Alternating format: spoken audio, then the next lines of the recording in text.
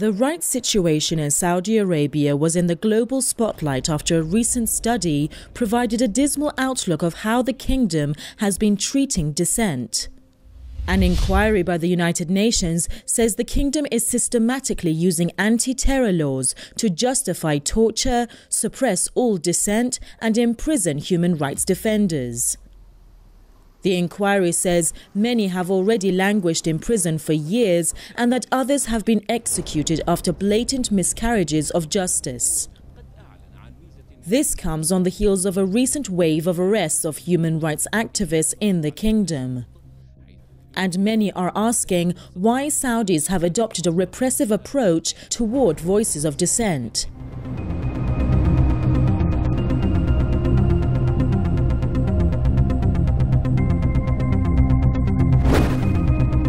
The world was shocked to realize that a fresh wave of arrests of female rights activists have been going on lately in Saudi Arabia. Rights groups say over a dozen have been arrested only over the past month for anti-state articles and similar contents they posted in social media platforms. The total figure of individuals targeted since September stands at 2,000 or so. None have been officially charged and remain incommunicado with no access to their families or lawyers. The arrested Saudi citizens are believed to have been targeted because they advocated for equal rights, the end of the male guardianship system, and for the ban on women driving to be lifted. Their case is now flying in the face of reforms that are attributed to Crown Prince Mohammed bin Salman. The women of Saudi Arabia, which is a volcano ready to erupt, they, like most of the people of Saudi Arabia, know they are living in an absolute dictatorship. They know that whatever rights may or may not be said to be given, and usually they are not given, they're just said to be given, they can be taken away at any moment's notice.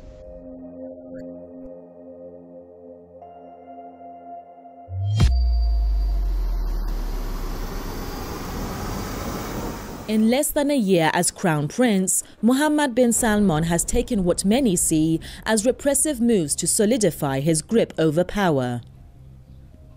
To the same effect, he has adopted a series of calculated measures to restrict social liberties, often with the help of Western think tanks. There are already reports that citizens have become fearful from expressing their political views openly. Many that have done so have been arrested, accused of spying, treason, and working against the interests of the state. Any story that has a negative approach to Saudi Arabia that details the human rights violations or all of the criminality of the royal family to the world, the reporters are paid off, the newspapers are paid off, and they counter it with other information and mostly suppress whatever information goes on in Saudi Arabia.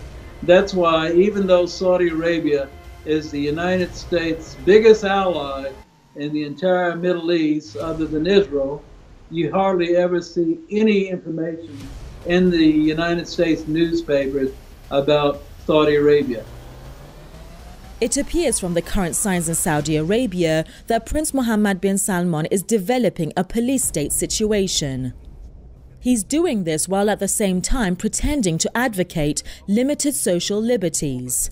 To the Saudis, it appears that they should brace themselves for the likelihood that one unaccountable man will rule them for decades to come.